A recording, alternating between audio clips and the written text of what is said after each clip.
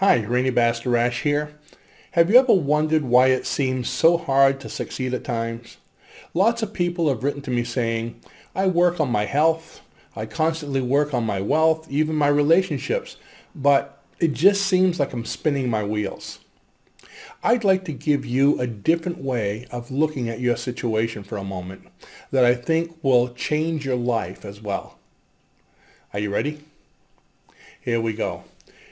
We are blended beings. Think of that. Physical and spiritual. What we'd call the visible and the invisible. We're a combination or a blend of conscious and subconscious working together. But the most powerful part of the two is the invisible. And if you don't believe that the invisible can be powerful, just try sticking your finger in an electrical socket. No, don't. But it's very powerful. It'll knock you right off your feet, even though you don't see it.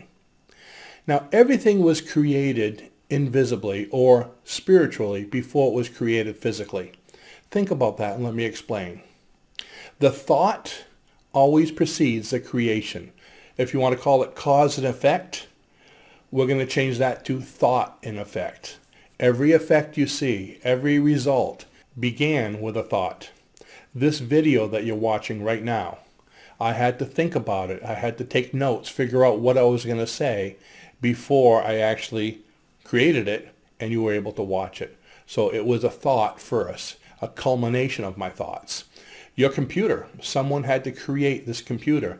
They had to think about it, how to put things together, what they wanted to do. And with all the tools they had available, this was the best computer they can make physically. So you can see they had a lot more mentally. It might have had music and rainbows coming out of it, but this was the end result of that thought. This was the effect. Your clothing, someone had to design it. So there was thought there. Thought created the effect is the clothing. Your house, your car, even the meals that you eat. You think about, what do I want to have? And you go to the grocery store, you buy whatever you want, you come home, you put it together, and that food is the result of your thought. So everything, even the words that you say, well, at least most people should think before they speak, but you think in your mind what you want to say, and you say it. Sometimes it doesn't come out like you'd want it to. I mean, a young man who's really in love with a young lady and he wants to tell her how he feels and he's thinking there's the hearts and the rainbows and everything going on in his head, and he looks at her and he says, "You're cool."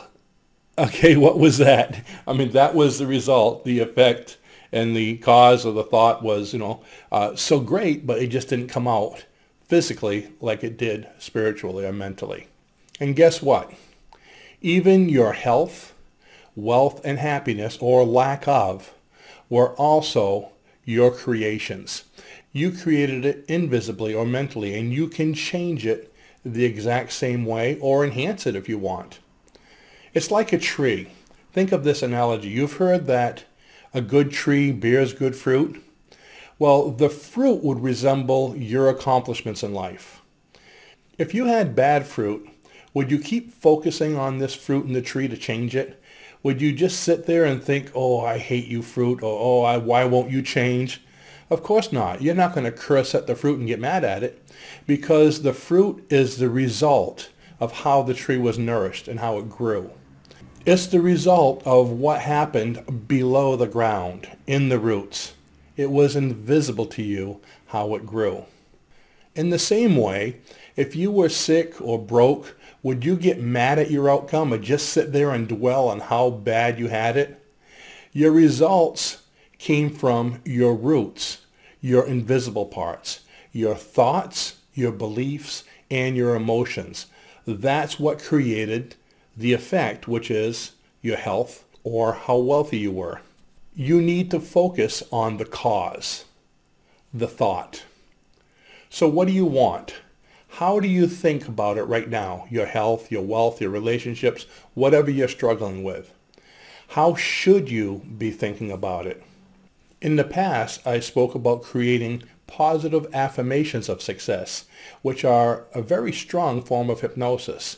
Now, affirmations are a positive statement about what you want that are in the present tense. But this time, I'm going to speak to you about something different. I want you to create what is called a declaration of success. What's the difference? Well, an affirmation is a suggestion to be accepted through repetition. A declaration is a formal announcement, okay? It's something that it's there, you believe in, you've created it. It's what you want now. It's what you are. Repetition of thoughts become emotions. Then they become habits and finally beliefs. Your new beliefs of success. So what kind of declarations do you want to create to make changes in your life? Here's a couple. I'm healthy and I feel great. That's a declaration. I believe that. I have more than enough money at all times. Or, I have the most wonderful relationship imaginable. That's not iffy. There's no room for variation. It's simply how it is, what I believe. So it's time to make some changes. Stop worrying about the fruit in your tree and start nourishing your roots. If you found this video helpful, please take the time to share it with someone. They'll thank you for it. Thanks for watching and have a great day.